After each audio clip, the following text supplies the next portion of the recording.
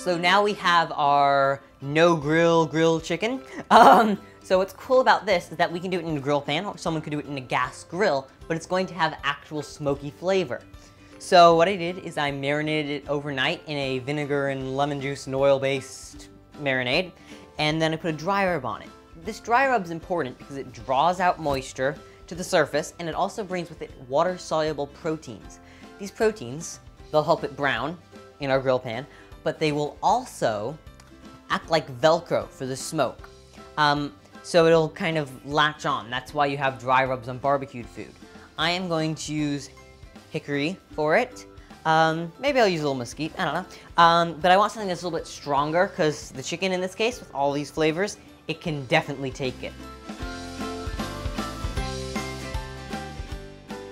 Obviously, I'm not going to be able to do all of it at once, so I'm going to do it in 2, maybe 3 batches, depending on how much there is. So you want to hear that nice, loud sizzle.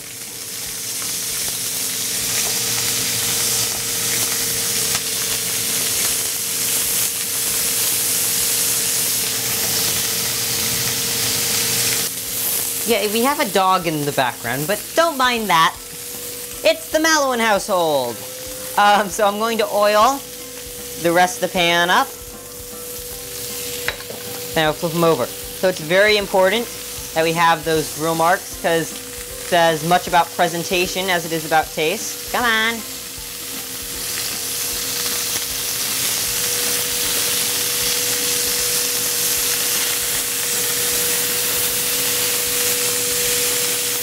Okay, so we're gonna let those cook for a little bit longer. I'm hungry, it's lunchtime.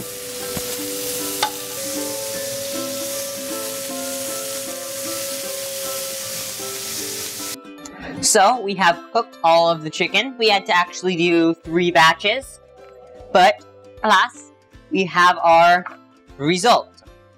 So, I'm going to go with a slightly stronger hickory and mesquite. A little bit of each, just like what I did before, but with the apple and cherry.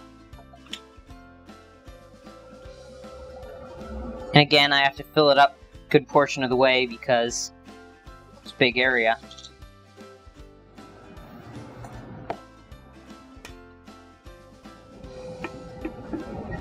And I can assure you, because I did some quality testing, the chicken's fine on its own, but I think it will be improved by the smoke.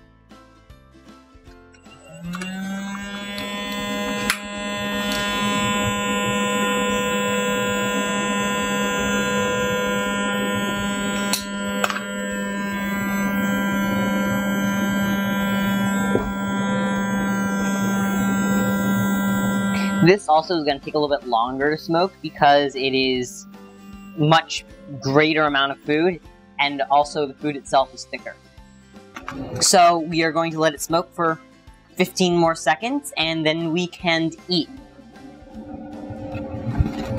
Never gets old, does it? Let's try this one. That one looks good, doesn't it? Very good. So our long overnight marinade has paid dividends because it is very moist, even though it was cooked very hot, and also has the benefit of the acid making it very tender. You can taste the smoke. It makes it taste like it came off of a charcoal barbecue. So I think that if you served something that was done on a charcoal barbecue and this next to each other, a lot of people would not be able to tell the difference.